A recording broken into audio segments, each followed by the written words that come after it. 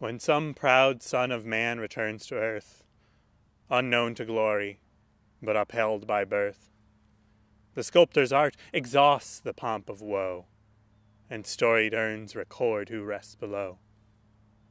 When all is done, upon the tomb is seen not what he was, but what he should have been. But the poor dog, in life the firmest friend, the first to welcome, foremost to defend, whose honest heart is still his master's own, who labors, fights, lives, breathes for him alone. Unhonored falls, unnoticed all his worth, denied in heaven the soul he held on earth, while man, vain insect, hopes to be forgiven, and claims himself a soul-exclusive heaven.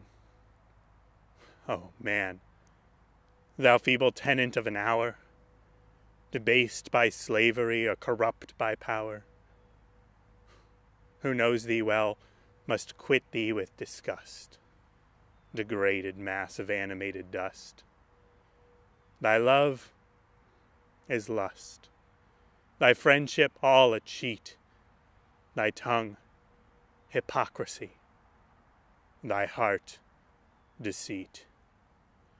By nature vile, ennobled but by name, each kindred brute might bid thee blush for shame.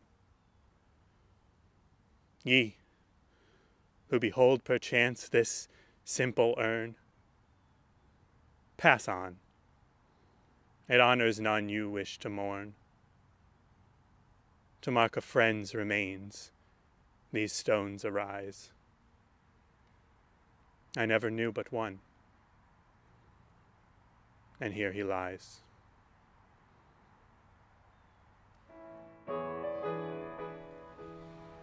Hi everyone, thanks for watching Graveyard Poetry.